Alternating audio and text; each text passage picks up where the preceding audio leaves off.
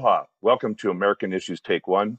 I'm Tim Apicella, your host, and the title today for today's show is Michael Johnson. What kind of Speaker of the House is that? We have a new speaker, finally, on I believe it's round 4. We've had a lot of candidates that came to the table, and were all denied one way or another. Who are the candidates? It was Steve Scalise, Jim Jordan, Tom Ellis, and now Mike Johnson. In the show write-up, I said, what was the litmus test for you to become a speaker? And it appears Mike Johnson fills that test. The test is you had to be an election denier of the 2020 election. And if you weren't an election denier, then you would not be sitting as Speaker of the House. So we don't know a lot about Mike Johnson, but we do know he was on the ground floor of the election denial for Donald Trump. So with that in mind, I'd like to introduce my co-host, Jay Fidell, and we're going to discuss this topic immediately. Good morning, Jay. Good morning, Tim. Jay, we don't know a lot about this guy. Mike Johnson, he's a representative from Louisiana. Steve Scalise seems to know a little bit about him because he was very complimentary in his introduction of Mike Johnson. But we do know one thing, that he is an ally of Donald Trump, and he was very much connected with the early days of assisting Mr. Trump for the election denial, that Joe Biden was the president and the election was stolen from Donald Trump, and he was on that ground floor. I listened to his speech, his acceptance speech this morning, and he seems to be somewhat pragmatic as far as saying we have to get the business done for the American people. And the first thing he said was we have to fulfill our obligation to keep the government funded. That was certainly good news to my ears. Didn't sound like one of the bomb throwers of Marjorie Taylor Greene or the likes of her or the Matt Gaetz type that let's just put a wrecking ball to government, get nothing done, and watch it crumble. So there was some hope in his initial words, and we'll see how this goes. Your thoughts? I am no less concerned than I was before. He's a Trumper. Trump is working behind the scenes, manipulating this whole process for the past month. He was a Trumper in denying the election. He voted against the electoral ballots. He was actively supporting Trump in Trump's efforts to turn the election over, to turn the government over, to destroy our democracy. Query, will he be better now? Answer, probably no. I'm not confident at all. I think Trump speaks through him. And we just don't know enough about him, but we will know more about him soon when we start to see what he has to say. I don't think he's his own man. I think he works for others. He works for Trump, and he works for the religious right. He's an extreme conservative. I'm not happy at all with this. The Republicans do not have their act together. They do not represent the country. They got in 2020, a lot of them.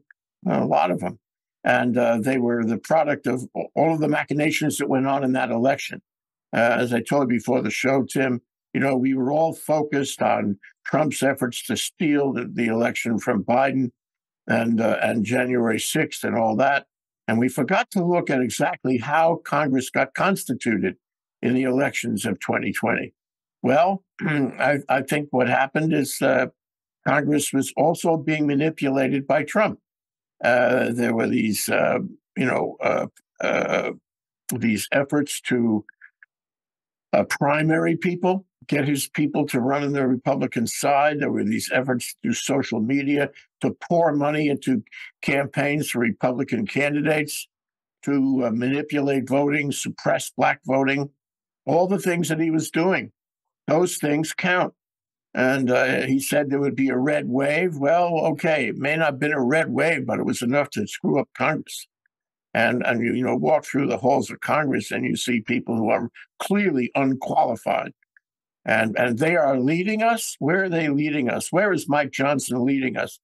I will be really surprised if Mike Johnson leads us anywhere good. I think he's a proxy for Trump. Okay. Let's take a step back just briefly on how we got to the selection of Mike Johnson. As you know, Steve Scalise was the next candidate, and that didn't take long for him to withdraw because clearly he saw the pathway to becoming the speaker was fraught with objections. Well, Maybe let me just interrupt to say that he had a good chance until Trump right. dissed him, and that was the end of him. It was immediate. As soon as Trump turned against him, he was gone. Well, that's where I was going with this. What is the common denominator? So then let's move to Jim Jordan, who Donald Trump fully throated his endorsement, and he was the heir apparent. But for 20 Republicans, we did a show on this last week. Jim Jordan was a bridge way too far, either from his involvement with the January 6th events that took place, certainly with the election denial issues, and then he had a little bit of some baggage from his days as assistant coach at the University of Michigan. That tale never left, and so a lot of people thought that was a character flaw that they couldn't abide with. So Jim Jordan didn't make it, and Donald Trump, that was a slap to his face because remember, Donald Trump is the kingmaker, correct? And now Donald Trump's embarrassed. He's not the kingmaker because Jordan went down in flames. So then you had Tom Ellis. And guess what?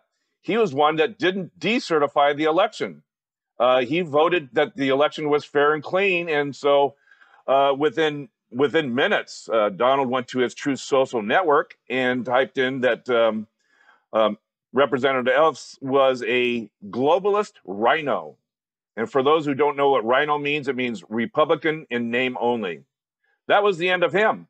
And lo and behold, now we have Mike Johnson. So Donald Trump now is again, because he's endorsed Mike Johnson, he again comes off as the kingmaker, the man with influence.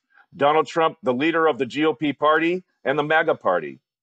Donald Trump, is he tarnished into this whole process, or did he come up on top? Well, he's more tarnished than he ever was for me and for the people who are following the 4 indictments. But for the Republican Party, which he had a lot to do with electing them as they are, he's not tarnished. He's in greater control, raising more money among the base, all that. And so I think it's tragic that he's not, out of control. I mean, no longer controlling. But I'm afraid to say the answer to your question is among the Republicans, he's in the same control or more. Okay, well, let's look at almost the last 4 weeks. Let's look at the last 4 weeks and say to the following. The world's been watching, and it's been a clown show. We've used that reference. It's been a clown show. To what degree does Donald Trump own the clown show, and to how much damage has the House of Representatives sustained by not being able to elect a House Speaker? Well, in the last 4 weeks, we have seen violence in the Middle East, now on 1, 2, 3 fronts. And the newspaper today reported that there are attacks against Americans in Syria and in Iraq, repeated attacks, dozens of attacks, and some American soldiers have been wounded. So we have a major problem going on in the Middle East. We have many problems going on in the Middle East. We have, of course, the problem in Ukraine. We have not supplied them with what they expected, what we promised. And Poland has just turned over its F-16s to Ramstein, or said they would turn over their F-16s, not to Ukraine like they said they were going to do, but to the Americans in Ramstein. And this leaves everything in limbo because Biden has not yet agreed to give those F-16s or any F-16s to Ukraine, even though Ukraine is getting hammered. If you watch the news carefully these days, it does not look like Ukraine is winning. 20% or more of the land of Ukraine is occupied by the Russians, and they are more aggressive. They are using more weapons, more missiles, and more dropping bombs on Ukraine than before. You can't be heartened by what's happening in Ukraine, and they need help from us, in a desperate fashion. Then you have, the incident or a series of incidents between Azerbaijan and Armenia and Turkey, another hotspot And there are a lot of smaller hotspots, but right now the South China Sea is very hot. And China is being very aggressive with the Filipinos. And a lot of people think the reason is that it's winding up, it's softening the area up for its big play on Taiwan. And indeed, it is flying over and near Taiwan every day. It is having incidents in the Taiwan Strait. And what we have is, again, a number of hotspots around the world, and we haven't paid attention to them. Worse than that, Tim, is that we have sent a message to everyone in the world, especially the autocrats, that we are weak and in political discord for a long period of time. So you can say that Mike Johnson is the solution to that problem. I doubt it. And I think they are going to be looking very carefully at us to see whether that discord continues or whether we are a paper tiger. And I suggest they are going to find us a paper tiger and see the whole thing as opportunity to continue their autocracy, to continue their violence, their invasions, their violations of the liberal world order.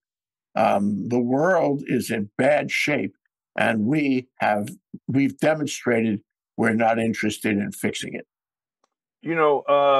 Now Speaker Johnson said at the podium in the House of Representatives that one of his top priorities was also to ensure that there is sufficient funding for Israel.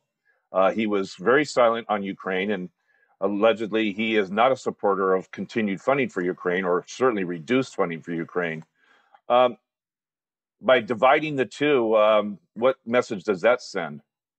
Well, I think it's a continuation of the reluctance of the Republican Party, or a good number of them, to support Ukraine, which is really, really tragic, because Ukraine is the future of Europe.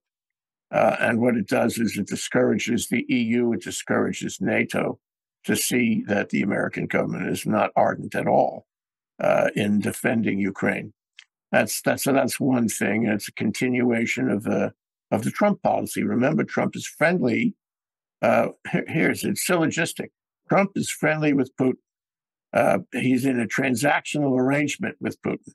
He wants to see Putin succeed. He's made it clear. And Putin, wants to help Trump, like in the 2024, like with social media and all that. So they've got an arrangement, those two guys. And I think that's playing out because Trump, the second part of the syllogism, is Trump is controlling this guy. And I believe he controlled all these failed elections over the past month. But now I believe he's controlling Mike Johnson. And that's why Mike Johnson doesn't want to support Ukraine, because Trump doesn't want to support Ukraine. That's simple. On Israel, it's a little different because Trump gets money from some Jewish factions. Trump believes he's got a good relationship with Netanyahu. After all, Netanyahu is like Trump in many ways. And all the problems in Israel over the past 10 months, in my view, were an effect of that, an effect of the strange relationship between Trump and Netanyahu. And look where we are now. I think he wants to support Netanyahu, keep him in office, although there's a big move in Israel to get him out of office.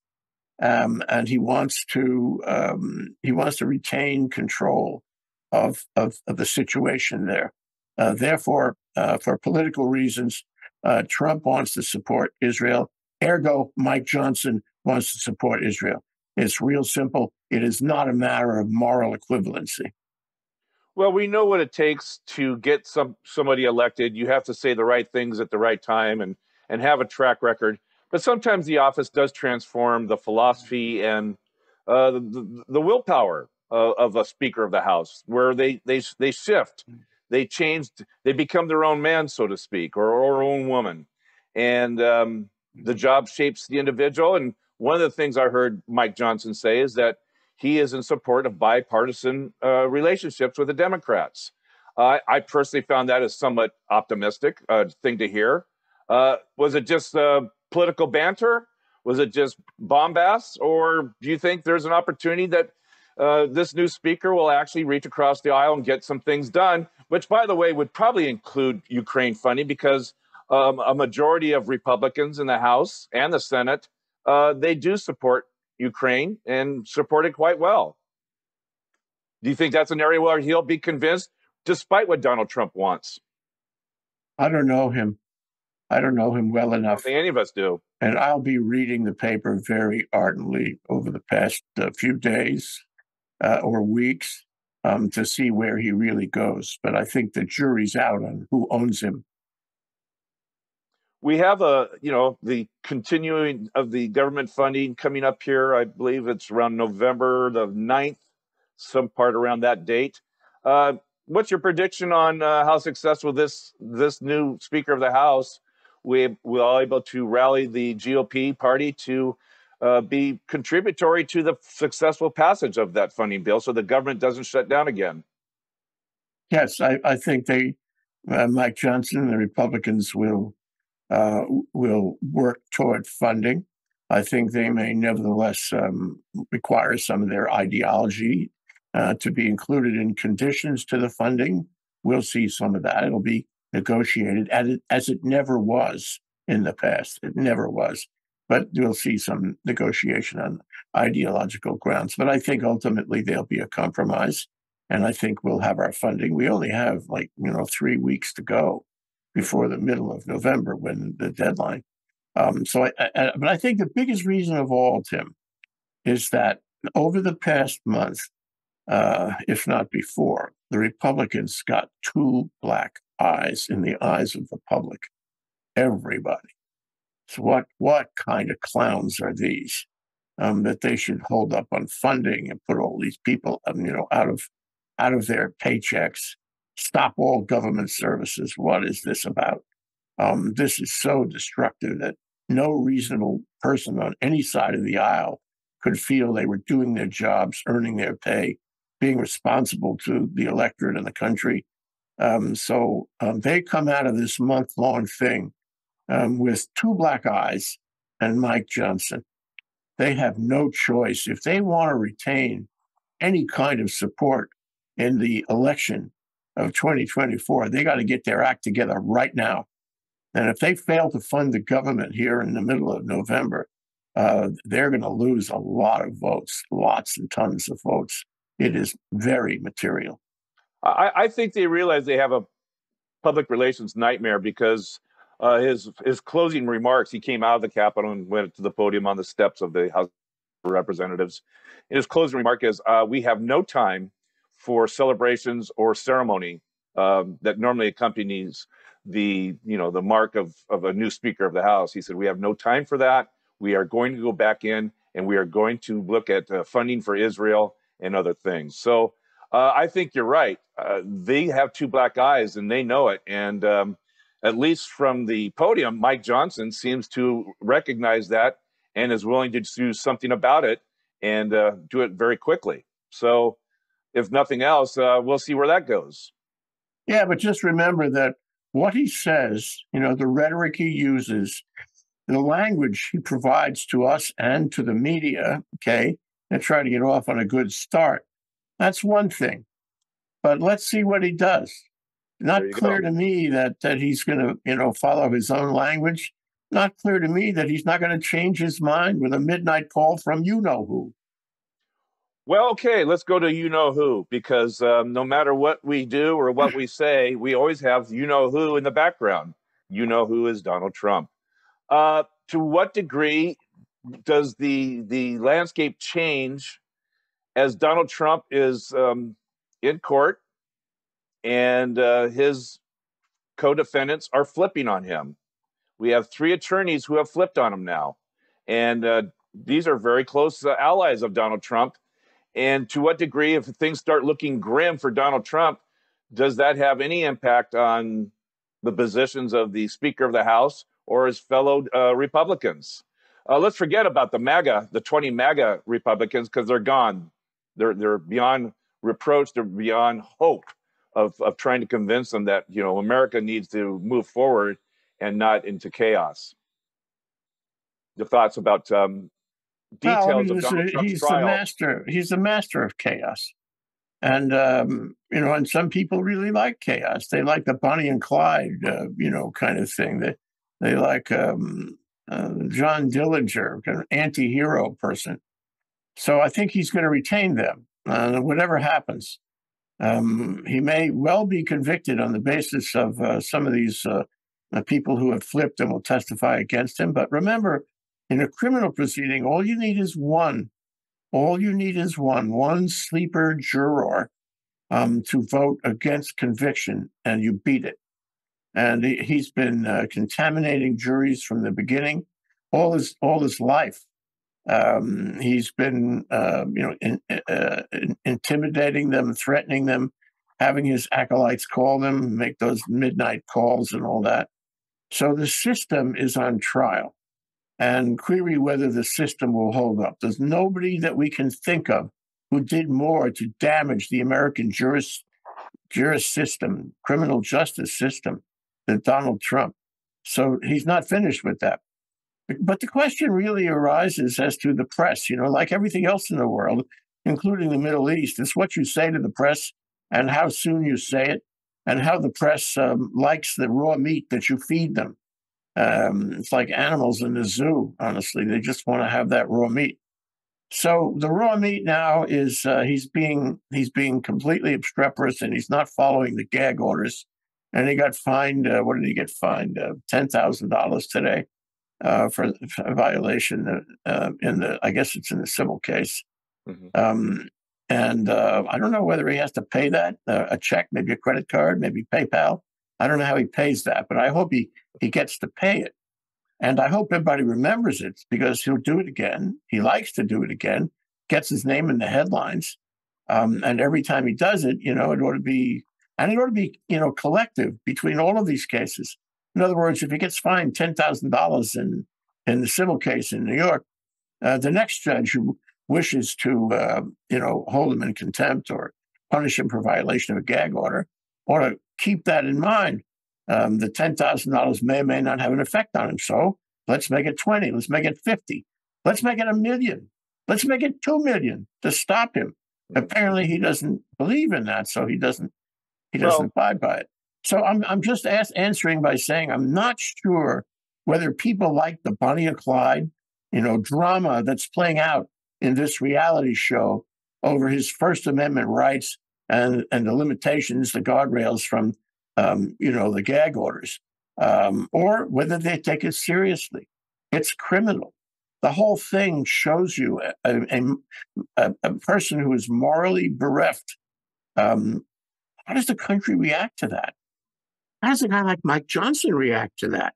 Mike Johnson's a religious man.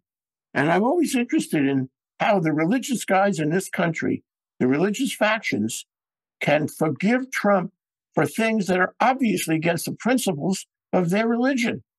Let's see what happens when he lies. Let's see what happens when he violates every rule in a book. Let's see if Mike Johnson still likes him. Mm-hmm. Good point.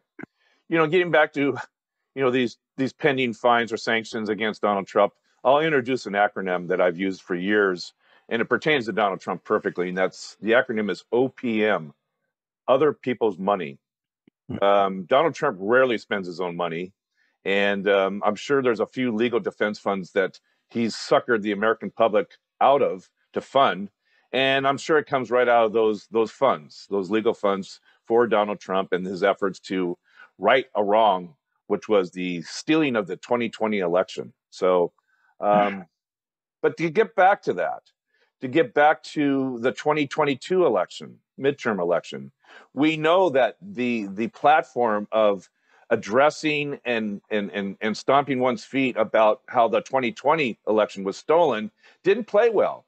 That tsunami of the red wave tsunami was a trickle as a direct result of people were not interested in addressing 2020 election grievances that Donald Trump has brought to the forefront here today. In fact, in front of this selection of the House Speaker, that was the litmus test. And if you didn't believe in a 2020 steal, then you would not get the endorsement of Donald Trump. In fact, just the opposite. You would be thrown under the bus, called a global RINO or some other words. So that strategy didn't work in 2022, Jay. Why does Donald Trump, and I'm not asking you to get inside his mind because you may never get out, But why does Donald Trump think that's going to work now? Does work. Just because there wasn't a red wave doesn't mean he didn't have a big effect on that election. He should have gotten zero. He was a terrible, terrible president, did nothing, and was arrogant and stupid the whole way through, and appointed the wrong people and fired the wrong people. Terrible president. And I think he would have done much worse had he not engaged in the lies. And by the way, there are people out there, Tim, I don't want to surprise you in any way, who believe today that the insurrection of January 6th wasn't really an insurrection at all. It was just a protest. It was a Sunday outing, a picnic.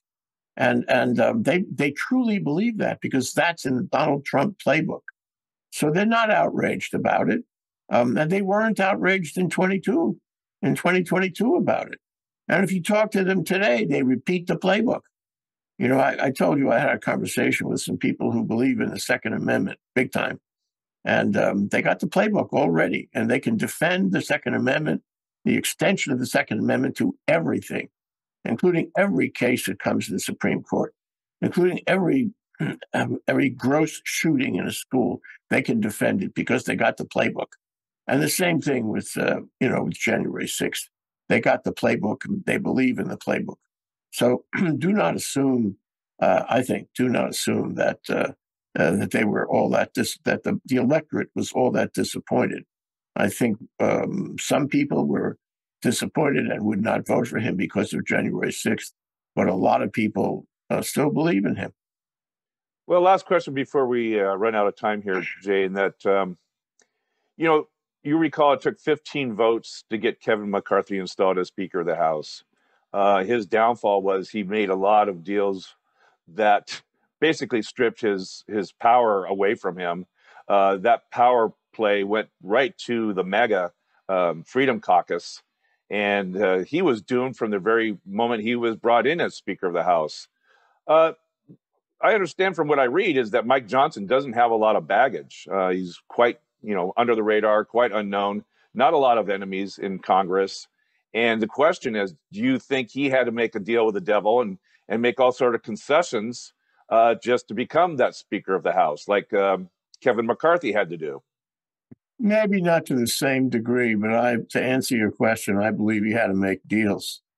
And what sticks in my brain is the comment that Matt Gaetz made, where he's after Mike Johnson, became Speaker, was voted in as Speaker. He said, well, he's not the greatest Speaker. He's not necessarily my first choice, but he's okay. And what that means to me is that for appearance's sake, he didn't want to take a position that suggested that he'd made a deal with Johnson. But I think it does suggest that. And I think the deal may be, it may not be the same as a kind of open deal, overt kind of arrangement that resulted in McCarthy. But I think that there's a more covert deal that we're not going to hear about. They were meeting in private. Who's to say that Matt Gaetz doesn't have some kind of deal with Johnson? Mm-hmm. I think he had to swear fealty at some point to some degree, so he does have baggage. Okay, well, I guess time will tell on that. What I hear you describe is that Representative House Speaker Mike Johnson is the best, worst option. I wouldn't go that far. Okay. Well, we'll leave it at that. Jay, do you have any final thoughts before we end the show here today? Well, it's another cliffhanger. We'll have to watch. It could be a better option than we had before. I don't think McCarthy was a good option at all. And the bottom line is the country is in discord. The Congress is in discord, and the world sees this. And they are going to, and those who hate us, those who are our enemies, are going to take advantage. And the only way for us to deal with that, and it's kind of too late in many ways, only way for us to deal with that is to get strong, get together, do public policy, do global presence, and be the country we always wanted to be. If we don't do that, I think we're on a major decline. All right. I'll leave my last thought on this one. It's apparent that you have a minority caucus group called the Freedom Caucus. They're MAGA. They're loyal Trumpist. They won't think independently to their constituency or to the American public.